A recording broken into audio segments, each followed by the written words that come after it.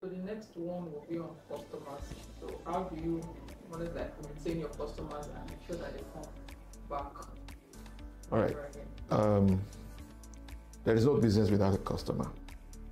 The reason you would ever think, the only reason why you should consider even starting a business in the first instance is that people have shown interest and they have made buying decisions.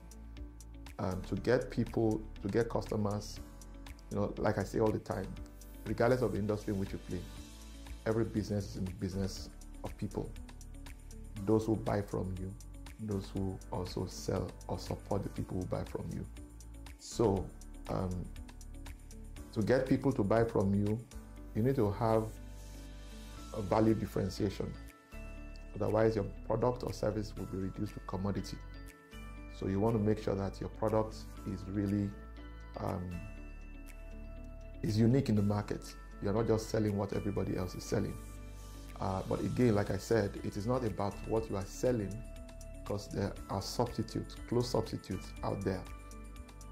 There are all sorts, and the customers of this generation, the customers of these times and season, are a very educated customer.